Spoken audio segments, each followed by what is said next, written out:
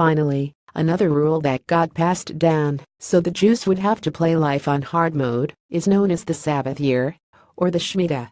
Once every 7 years, Jewish farmers are supposed to let their land rest for a year and not disturb the soil.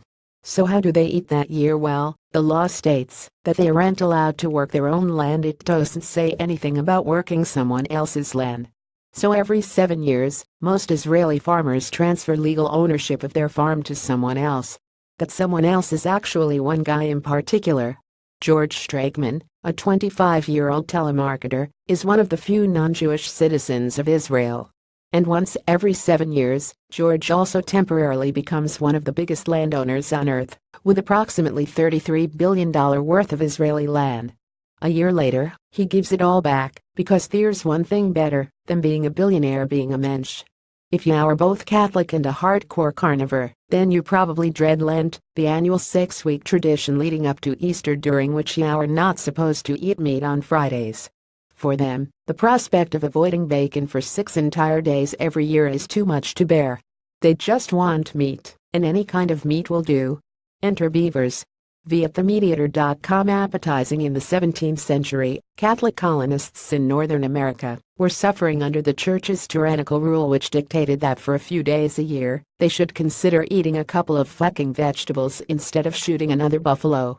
But according to official Catholic doctrine, fish does not count as meat, so some clever priests figured that all they needed to do was expand the definition of what a fish is.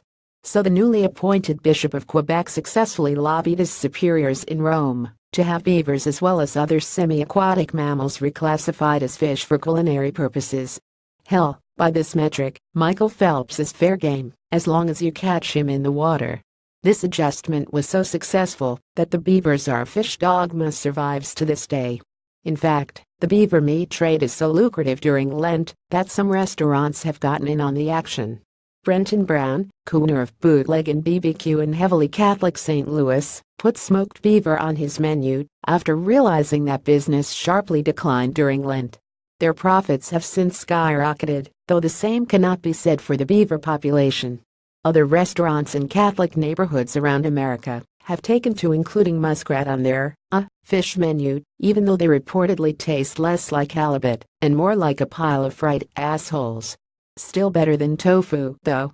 Uses stock. Was it the musk part or the rat part that screamed lunch? Peter Davis is the creator of the 3-Minute Philosophy YouTube series and is the author of the book Occam's Nightmare. If you love this article and want more like it, please support our site with a visit to our contribution page.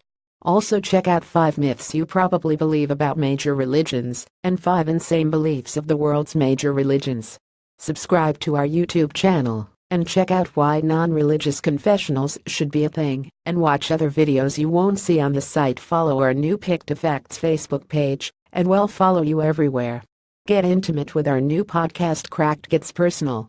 Subscribe for fascinating episodes like Murdered Sex Dolls and Porn Suitcases, What Garbage Men See, and I Was a Sex Slave in the Modern U.S., available wherever you get your podcasts.